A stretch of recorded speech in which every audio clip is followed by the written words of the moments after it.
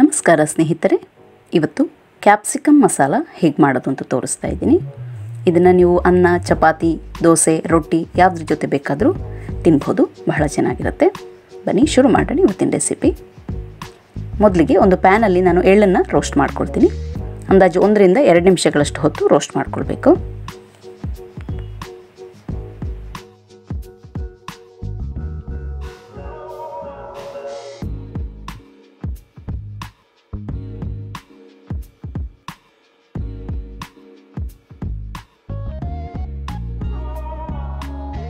ಈಗ ಎಳ್ಳು ಚೆನ್ನಾಗಿ ರೋಸ್ಟ್ ಆಗಿದೆ. ಇದನ್ನು ಒಂದು ಬೌಲಲ್ಲಿ ತೆಗೆದಿಟ್ಕೊಳ್ತೀನಿ. ನೆಕ್ಸ್ಟ್ ಕಡಲೆ ಬೀಜನ ರೋಸ್ಟ್ ಮಾಡ್ಕೊಳ್ತೀನಿ. ಕಡಲೆ ಬೀಜ ಬ್ರೌನ್ ಆಗೋ ತನಕ ರೋಸ್ಟ್ ಮಾಡ್ಕೊಳ್ಬೇಕು.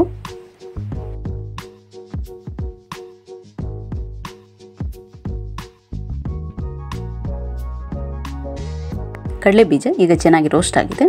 ಇದನ್ನು ಕೂಡ ನಾನು ಸೈಡ್ಗೆ ಇಟ್ಕೊಳ್ತೀನಿ. ಇವಾಗ ನಾನು ಹಸಿ ತೆಂಗಿನಕಾಯಿ ತುರಿನ ರೋಸ್ಟ್ ಮಾಡ್ಕೊಳ್ತೀನಿ. ಇದು ಕೂಡ ಸ್ವಲ್ಪ ಲೈಟಾಗಿ ಬ್ರೌನ್ ಆಗಬೇಕು, ಅಲ್ಲಿ ತನಕ ರೋಸ್ಟ್ ಮಾಡ್ಕೊಳ್ತೀನಿ.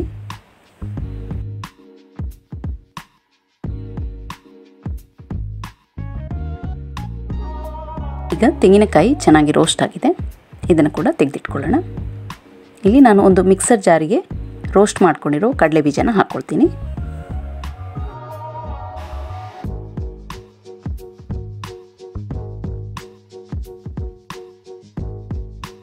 ರೋಸ್ಟ್ ಮಾಡ್ಕೊಂಡಿರೋ ಎಳ್ಳು,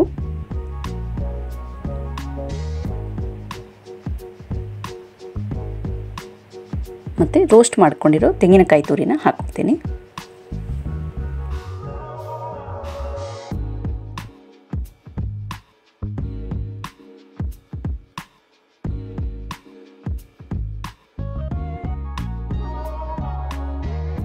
ಈಗ ಇದಕ್ಕೆ ಸ್ವಲ್ಪ ನೀರು ಹಾಕ್ಕೊಂಡು ಸ್ಮೂತಾಗಿ ಪೇಸ್ಟ್ ಮಾಡ್ಕೊಳ್ಬೇಕು.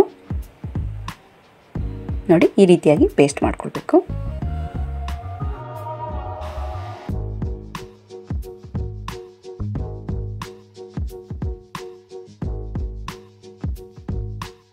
ಇಲ್ಲಿ ನಾನು ಒಂದು ಪ್ಯಾನಲ್ಲಿ ಸ್ವಲ್ಪ ಎಣ್ಣೆ ಬಿಸಿ ಮಾಡ್ಕೊಳ್ತೀನಿ.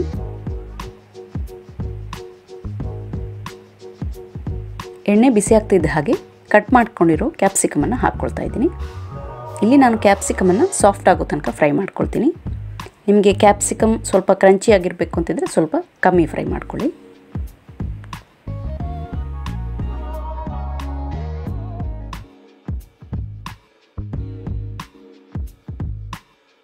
ಈಗ ಕ್ಯಾಪ್ಸಿಕಮ್ ಸಾಫ್ಟ್ ಆಗಿದೆ.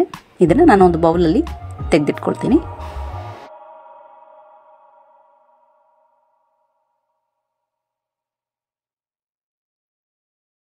ಈಗ ಅದೇ ಪ್ಯಾನಲ್ಲಿ ಸ್ವಲ್ಪ ಜೀರಿಗೆ ಹಾಕ್ಕೊಳ್ತೀನಿ. ಮತ್ತು ಕಟ್ ಮಾಡ್ಕೊಂಡಿರೋ ಶುಂಠಿ ಮತ್ತು ಬೆಳ್ಳುಳ್ಳಿನ ಹಾಕ್ಕೊಳ್ತೀನಿ. ಬೆಳ್ಳುಳ್ಳಿ ಸ್ವಲ್ಪ ಬ್ರೌನ್ ಆಗೋ ತನಕ ಇದನ್ನು ಫ್ರೈ ಮಾಡ್ಕೊಳ್ತೀನಿ.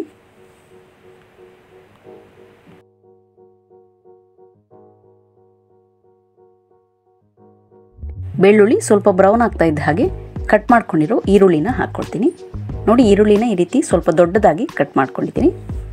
ಈರುಳ್ಳಿ ಸ್ವಲ್ಪ ಪಿಂಕ್ ಬಣ್ಣಕ್ಕೆ ಬರೋ ತನಕ ಫ್ರೈ ಮಾಡ್ಕೊಳ್ಬೇಕು.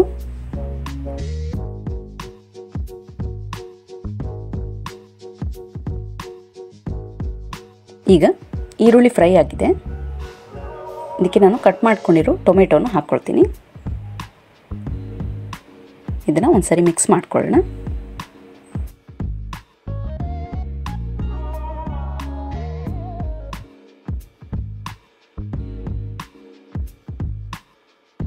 ಇದಕ್ಕೆ ರುಚಿಗೆ ತಕ್ಕಷ್ಟು ಉಪ್ಪು,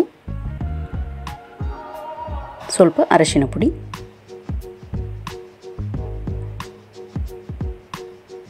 ಮತ್ತು ಮೆಣಸಿನ ಪುಡಿನ ಹಾಕ್ಕೊಳ್ತೀನಿ.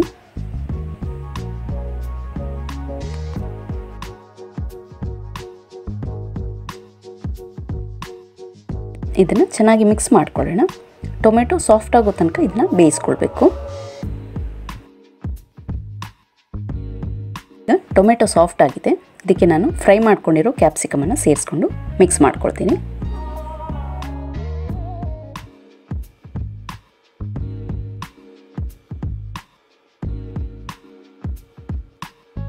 ಈಗ ಇದಕ್ಕೆ ನಾನು ಮಾಡ್ಕೊಂಡಿರೋ ಪೇಸ್ಟನ್ನು ಸೇರಿಸ್ಕೊಳ್ತೀನಿ.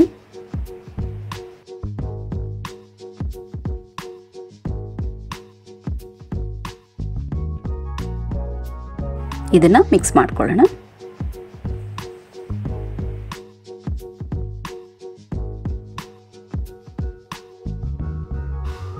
ಸ್ವಲ್ಪ ಗರಂ ಮಸಾಲ ಮತ್ತು ಹಸಿಮೆಣಸಿನಕಾಯಿ ಹಾಕಿ ಮಿಕ್ಸ್ ಮಾಡ್ಕೊಳ್ತೀನಿ.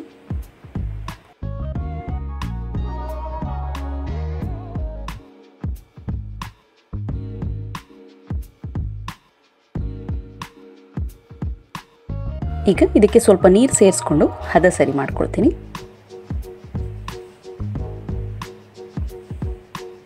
ಇದನ್ನು ಒಂದು 4 ರಿಂದ 5 ನಿಮಿಷ ಚೆನ್ನಾಗಿ ಕುದಿಸ್ಕೊಳ್ಬೇಕು. ಇದನ್ನು ಕುದಿಸ್ಕೊಂಡಿದ್ದಾದಮೇಲೆ ಸ್ವಲ್ಪ ಬೆಲ್ಲ ಹಾಕ್ಕೊಂಡು ಮತ್ತೆ ಒಂದು 2 ನಿಮಿಷ ಕುದಿಸ್ಕೊಳ್ತೀನಿ.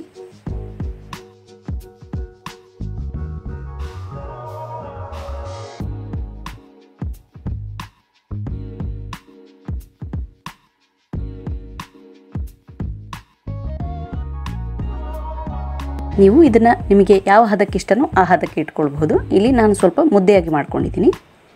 ಕ್ಯಾಪ್ಸಿಕಮ್ ಮಸಾಲ ರೆಡಿ ಇದೆ. ಇವಾಗ ವಿಡಿಯೋ ಇಷ್ಟವಾದಲ್ಲಿ ಲೈಕ್ ಮಾಡಿ, ನಿಮ್ಮ ಫ್ರೆಂಡ್ಸ್ ಜೊತೆ ಶೇರ್ ಮಾಡಿ, ಹಾಗೆ ಸಬ್ಸ್ಕ್ರೈಬ್ ಮಾಡೋದನ್ನು ಮರಿಬೇಡಿ. Thank you.